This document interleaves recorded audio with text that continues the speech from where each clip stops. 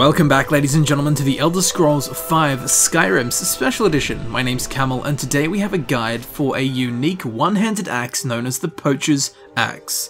Now before we get into it, at some point be sure to hit up my social medias, links to them can be found down in the description.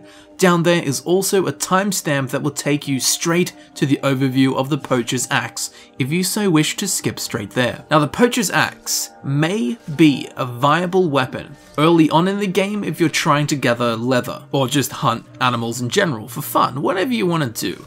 But we'll get more into that a little later on. Now to get the Poacher's Axe, we won't need to be on any particular level or do any particular quest or any of that jiggity jazz. All we need to do is come to the Halted Stream Camp, which I'm sure you've all been to before, as it's right next to Whiterun and is also the destination of many Radiant quests. On the map, Halted Stream Camp can be found just to the north or slightly to the north-northwest of the city of Whiterun. It is filled with bandits, and be sure to loot all of their corpses as the Poacher's Axe may spawn on any of them.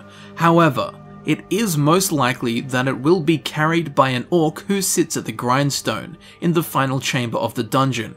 Again, it's not 100%, it could be any of them, but this guy on the grindstone, who is usually an orc, will usually be carrying the Poacher's Axe. So of course, clear all the bandits out, and then, most probably, grab the Poacher's Axe off of the orc at the grindstone. When you fight him, he also won't use it in battle, so if you don't see him wielding it, don't fret. So now we've grabbed that board, let's check it out. The Poacher's Axe. It's got a base damage of 5, a swing speed of 1.3 swings per second. That leaves us with a base DPS of 6.5. It's got a reach of 0.7, a weight of 10, a value of 31. It can be upgraded with a steel ingot, which requires you to have the arcane blacksmithing perk. However, sadly, it does not benefit from any smithing perk, meaning to improve it beyond flawless quality, you will need to fortify your smithing beyond 100. And finally, its enchantment. 3 points of extra damage to animals. Now the Poacher's Axe actually has a unique enchantment labeled the Huntsman's Prowess,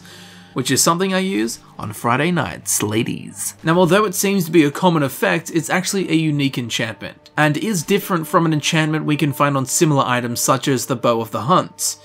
Now, would you ever actually use this axe in game? You might at a very low level if you need to get yourself some deer hides and need that extra 3 damage to animals, although the axe's low as all lows base damage practically takes away everything that extra 3 damage brings. So you'd probably end up doing more damage with an unenchanted weapon that just did better base damage, which is not hard given the Poacher's Axe has a base damage of 5. Also, hunting deer or any other type of creature or animal with this axe, it's just a bad idea. Using a bow is far superior. I direct you to the aforementioned Bow of the Hunt, which of course is a bow, so it's better for hunting, and also its enchantment does 20 points of extra damage to animals, which is obviously superior to the 3 extra points of damage that the Poacher's Axe does. I do already have a full walkthrough guide for the Bow of the Hunt, you can find a link to that down in the description. Now the good news about the Poacher's Axe is that it can be disenchanted, which is an uncommon trait for uniquely enchanted items. So you can disenchant it, learn the enchantment,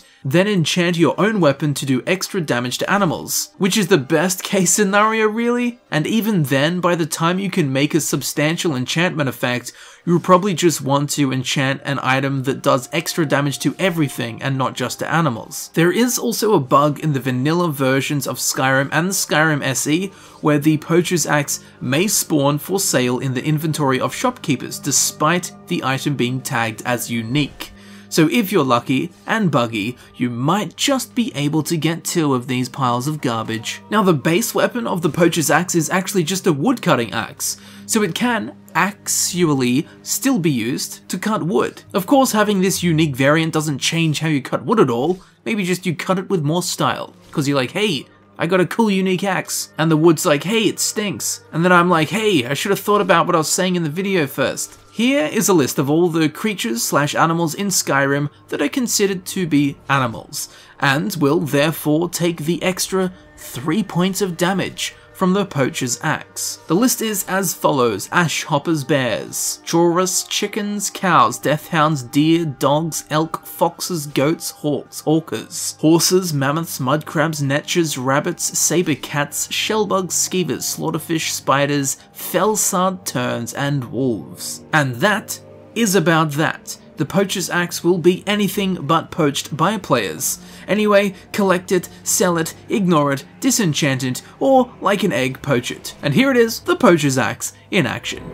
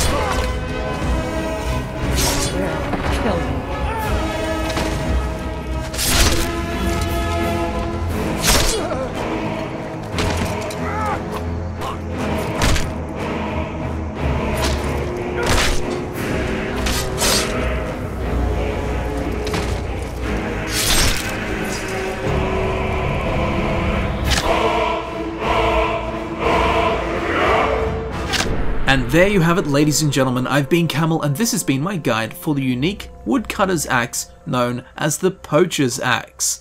I do hope this video helped you out, and if it did, you'll be very interested in checking out the other Skyrim Special Edition guides that I've already done. Links to them can be found down in the description.